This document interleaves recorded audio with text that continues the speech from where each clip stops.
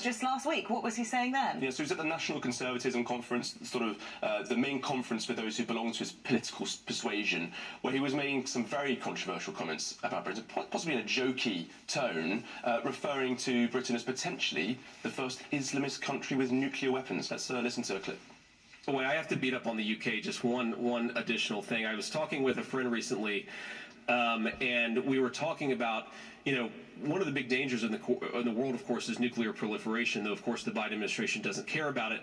And I was talking about, what is the first truly Islamist country that will get a nuclear weapon? And we were like, maybe it's Iran, maybe Pakistan already kind of counts. And then we sort of finally decided maybe it's actually the UK, since Labour just took over.